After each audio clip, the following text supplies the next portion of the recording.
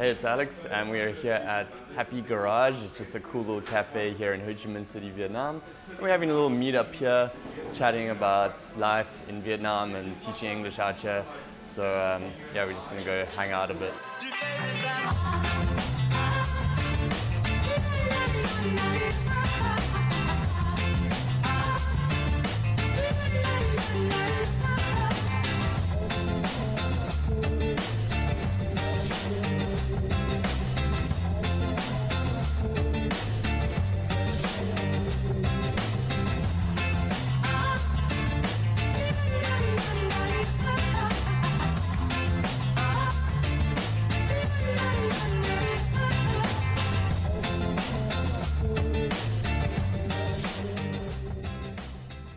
How you guys doing? Good. Good. Excellent. Where did you even find that shirt? At a bar at the first debate in D1. It was for Democrats Abroad. There's that group. Okay, and just for anyone who's interested, Oi is like how you address people in Vietnam. Chi Oi, Anoi, Emoi, Hillary Oi, Vietnamese shirt right there. Why don't you tell people about your Bin San market experience? My experience was, I don't know, quite crazy because I'm not a person that's that into like physical contact the whole time. And you know, it's the alleyways are quite small, and there's so much to see of everything. And everyone is dragging you into their stall. Like, right. I'll take a no for an answer. It's like by the hand, and all of a sudden you're in a new stall, and they're trying to sell you something. And the more you say, like, no, I'm just looking, I'm browsing, just going around. What do you like, want? Yeah, it's like, no, it's I have your shirt, your size, I have your pants, your size. I'm like, no. So I was kind of flustered and just kind of got out of there quickly. It's a good experience. I have quite a lot of everything. Yeah.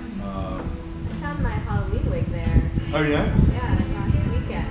And they were approaching Jacqueline more because she kind of stands out a little bit more than I do.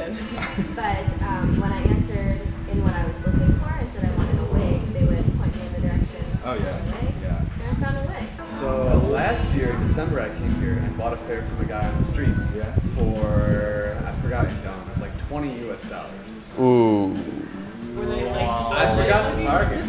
So I wouldn't pay now more than like $5. Yeah. So like what's that dollar? Yeah, for a pair of sunglasses on the street here in Vietnam, you should pay about 100 to 200,000 max. Bargain like them down.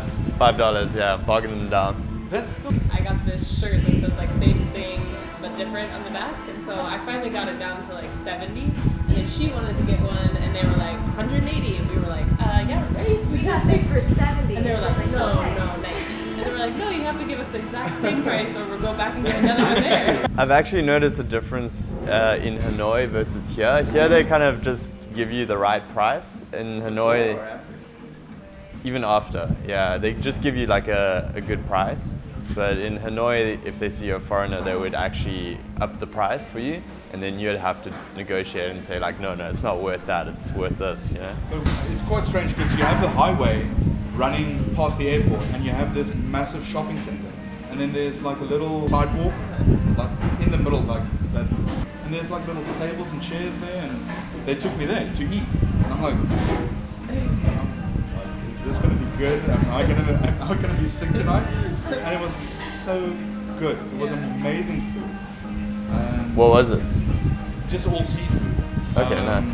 Clams, and I don't even know what I had. Duck eggs and some cheese griller things.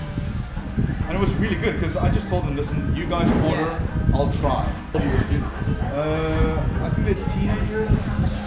Some of them. So last night I actually heard that in Vietnam, especially if it's girls, the parents don't allow them to go out at night. Because the parents are afraid that they have girlfriend or boyfriends, so they're not allowed to go out. They kind of develop a lot later, yeah, like mature later, I found, like after university and stuff is like, because I think students here are just working really hard up until like they get out of university, and they just, that kind of slows down their like social development. So this was your first time leaving South Africa? Leaving South Africa. I've never been outside the borders of my own country, like even neighboring countries in South Africa, never been. traveled South Africa quite extensively, but that was it. So first time leaving country, I'm just moving to Vietnam on my own. I found now that rolling with the punches, just accepting what happens, is the best way to do this. You can't come to this country with a mindset, with a Western mindset. You can't do that. You have to accept that things are going to be different here. You'll see similarities. You'll see a Western restaurant. I need a burger or a pizza. But then, you can do that. And that's sort of your taste from back home again. And it keeps you centered, it keeps you sane. But you have to just roll with everything that this country brings. How long did it take you two until you gave into the Western food? We had a pretty emotional day, like, was it 2 weeks ago? Yeah. Where we just wanted to treat ourselves. Then we had to get pizza. That was delicious. It was really good pizza. I've been living out here, out in Asia for 3 years, and it's just nice to mix it up. I don't miss Western food. What is Western food anyway? It's I guess a pizza or something like that. I only eat Western food occasionally, but I don't hold myself back from doing it. So I only have it when I really want to. Are you teaching today at all? No. I have that beer tasting thing today. Oh yeah, right. And teaching tomorrow, teaching Saturday, Sunday, and then hopefully next week more hours. What is your, do you teach in the afternoons or evenings? Evenings, yeah. Mostly in the evenings. The campus that I'm at now don't really have afternoon classes yet. The campus has been up and running for about a year. So fairly new. But weekends is crazy. It is from the morning 20 to 8 till the evening 9:30. And you have lunch and 15-minute breaks between classes. So if you haven't prepped for a class, you have 15 minutes. So every Saturday is all day? Pretty much, yeah. Saturday and Sundays. Sundays they close at 6:15, or your last class ends at 6:15. But Saturdays and the rest of the week, your last classes end at 9:30. Yeah. Do you have 2 days off in a row, or are you? Now I have. Okay. Just because I'm waiting for new classes. Yeah. So I actually have quite a lot of time off now. Yeah.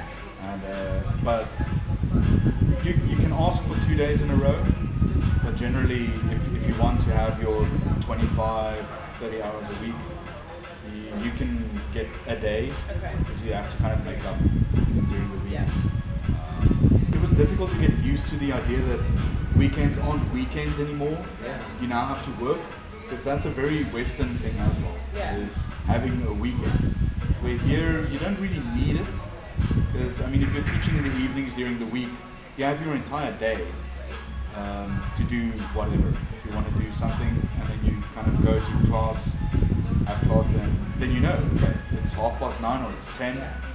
I'm only teaching in 24 hours again, so if I want to go out, I can, or if I want to drive around. The problem is that most restaurants close at about 10. Yeah. So if you're teaching until about 9:30, you still do your admin after class, get out of there by 10. Now it's okay, where do you go? Yeah. It's what do you do? I found it really good. Also, eat.vn is the same kind of thing, and you can just order from a lot of different restaurants. So Vietnam and Vietnam, it's 3Ms, right? Yeah. .com. Pretty good for delivering and ordering food. Very important, especially if you've never been anywhere or you've never traveled. I think it's a really good thing to get out of your space as soon as possible. Yeah. Because then you get in Just- the routine yeah. of staying there, and you're like, this is my Yeah. safety comfort zone. Yeah, and the thing is you isolate yourself.